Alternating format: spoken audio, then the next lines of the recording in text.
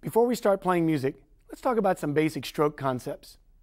To begin with, the marimba needs to be the right height for you. Most manufacturers make instruments that change height. Experiment and find the right height that's right for you. Most often, it's very close to where you might shake someone's hand. Not too high, not too low, and allowing the wrist to be straight. Most of the terminology I use in my book and on this DVD will branch from the Musser-Stevens method of holding the mallets and tone production. If you play the traditional grip or the Burton grip on marimba, the tone production concepts are exactly the same. You can utilize this book to help your playing. Now, how we approach the instrument has a lot to do with how we sound. When you're straight and forward to the instrument, you have the best chances of the best tone. Let me show you an example. With my feet, my hips, and my shoulders square to the instrument, I'm going to place my mallets on C's and G's, and notice that they're about the same spot on the bars. Now, if I were to stand behind the instrument casually with all my weight on my right foot, like I would maybe if I was speaking with a friend, watch what happens with the mallets. Now, all I did was shift my weight. Now, you can see that now the mallets are on the C's and G's, but yet they're at different locations. How does that affect the sound? Let's try. So I will play some strokes in this position and then stand up.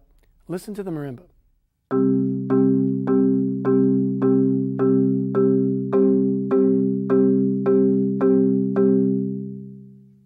I hope you heard a more focused tone, one that was more resonant, and had a much richer tone.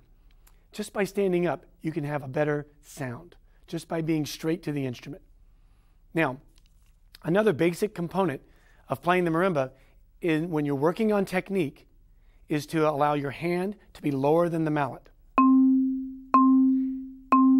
Your hand is lower than the mallet after the stroke. Now, let's do the reverse of that, where my hand is above. Some people might call this a downstroke.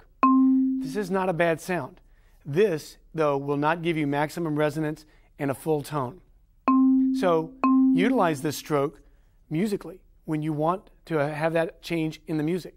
However, when you're working on your technique, keep your hand low and allow the mallets to rise above the hand.